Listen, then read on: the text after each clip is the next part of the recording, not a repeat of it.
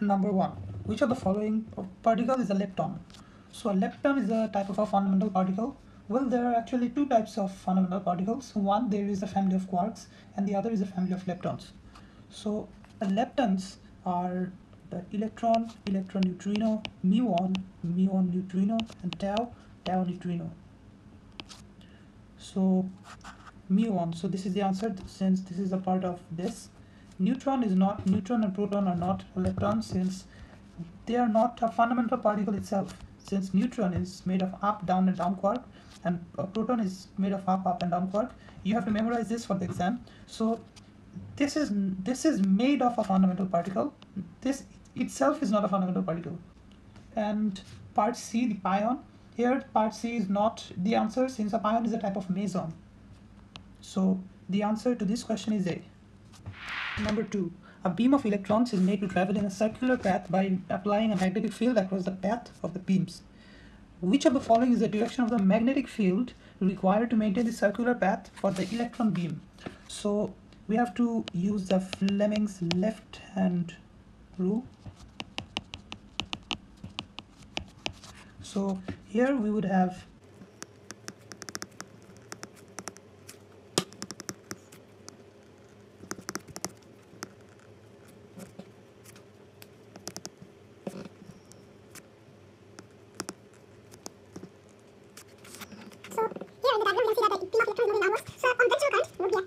and since at this point, for example, the force being exerted is actually in the leftward side. This is why the path of the beam is getting deflected or attracted towards the left hand side. So the force is actually leftwards and the conventional current is upward. Using the Fleming's left hand rule, if we put our thumb towards the left and if we put our middle finger upwards, then we would see that the magnetic field line is pointing into the page. So the answer is B. Number 3. A toy car rolls down a slope. Momentum against time is plotted. Which of the following is represented by the gradient of the graph? So momentum against time means in the y-axis we would have momentum. And in the x-axis we would have time. So momentum by time, what is momentum by time? We know that force equals to change in momentum by time. So this momentum by time is actually force. So this is the answer, the resultant force. So the answer is C. Number 4. A beam of electron is produced to investigate the wave properties of particles. The beam is obtained by accelerating electrons across a potential difference. So this is the cathode, this is the anode. Which of the following would decrease the associated with the electrons? So another big brain question here. Let's see. Part A, applying a smaller potential difference between the cathode and the anode. So we know that E equals to V by D and F equals to EQ, and F is the force applied on a charged particle, right? So F equals to EQ, we can also write F equals to V by D into Q. So here applying a smaller potential difference means smaller force exerted on the electrons. So smaller force means smaller acceleration of the electrons since F equals to ma. Smaller force means smaller acceleration, and the de Broglie wavelength equals to h by p. So when there is lower force and lower acceleration, there would be lower speed, hence lower momentum. Since there would be lower momentum, there would be higher wavelength. So this would increase the wavelength. Part B, decreasing the momentum of the electrons. For this same effect here, decreasing the momentum would increase the wavelength. So B is not also not the answer. Part C, increasing the distance between the cathode and the anode. Right. So increasing the distance between the cathode and the anode, if we do that, increasing the distance here will lower the force. Lower force means lower acceleration means lower speed means lower momentum, as P equals to mv. Lower speed means lower momentum, so lower momentum is corresponding to higher wavelength. So C is not also not the answer. Part D is the answer since increasing the velocity means here the velocity is increasing, so momentum is increasing, and here due to an increase in momentum the wavelength would decrease. So the answer is D. 5. Accelerators are used to collide high energy particles so that interactions can be studied. Which of the following quantities is not always conserved in an interaction between particles? A. Charge. Charge is always conserved. Energy is not always conserved since in an inelastic collision, the total kinetic energy is not conserved.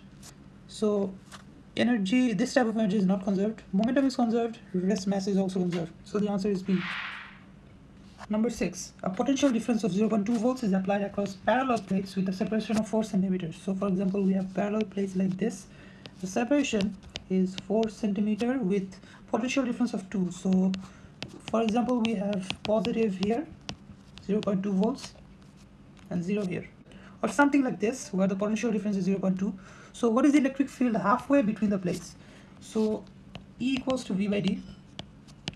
V is 0.2 as it is given in the question, and D is 4 centimeters. So 4 into 10 to the power minus 2. So the answer is 5 volts per meter.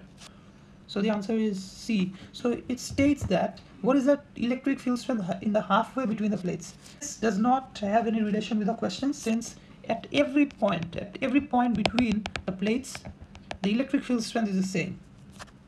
So the answer is C. Which row of the table show a possible arrangement of quarks in a baryon and a meson? So meson is a particle which has one quark and an antiquark like this, or like this, strange and charm antiquark. So like this. So a baryon, so let's check baryon. This is not the answer since there are two normal particles and one bar here. This may be possible. This may be possible. This is not possible. Since either we have this or we have this, not in between. So B or C. Let's see meson. Meson is not correct since meson is this type of a particle. This is not correct. This might be correct. This might be correct. No, this is not correct since it has the same quark here. So the only answer is C since both the baryons and mesons match with the pairs. Number 8. Which of the following is a vector quantity? So A, kinetic energy. Energy is not a vector quantity, it's a scalar quantity. Magnetic flux density. So magnetic flux is, we can write F equals to BIL. So B would be equals to F by IL.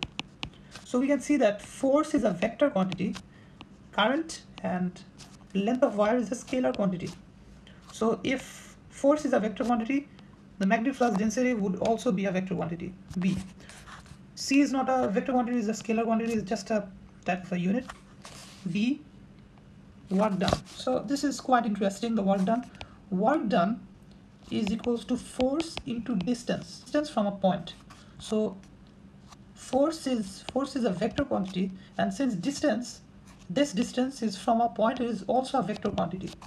So if we multiply these two vector quantities, we would end up getting a scalar quantity. I think this is in C34 or P4 in the new syllabus, that if the dot product of two vectors is scalar. So work done is a scalar quantity. So the answer is B. Number 9. The diagram shows the path of two charged particles, X and Y, moving through the same uniform magnetic field. So here B is constant. The magnetic field density is constant. Which row of the table describes the properties of Y compared to those of X? So we have a property here that the radius of the circular motion is higher or longer than the radius of circular motion of Y. This means that this particle is being rotated in circular motion by a magnetic field. So we know that the force on a charged particle of a magnetic field is BQV, and it is being rotated in a circular motion, so the force will be mv squared by r. So as they're equal, we can equate these, and we have to make r the subject.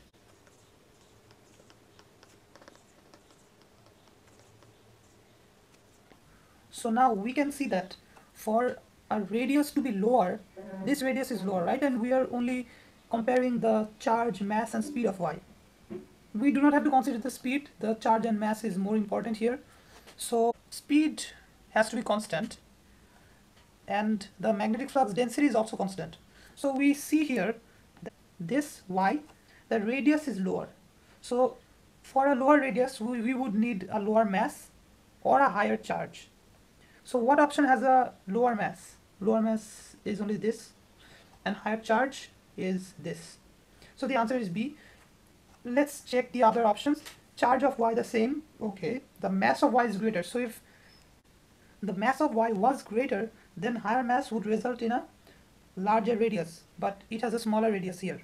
So A is not the answer. C, charge of y is the same. So here, if the charge was lower, the radius would have been higher. So this is also not the answer. Charge of y same, mass of y is greater. So this is similar to A, but it has a greater speed.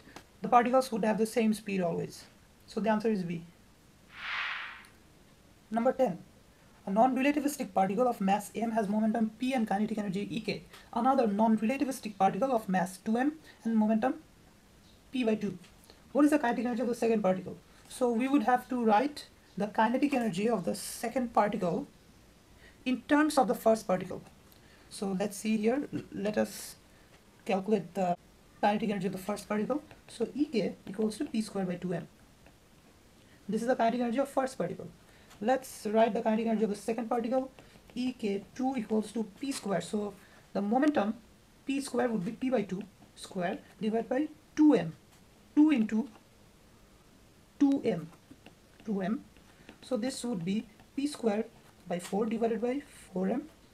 So p square by 16m. We can rewrite this in the form of this. So we would have 1 by 8 p square by 2m. If we multiply these, we would get 16. So let's just substitute this here. So we would get 1 by 8 ek, or ek by 8. So the answer is A.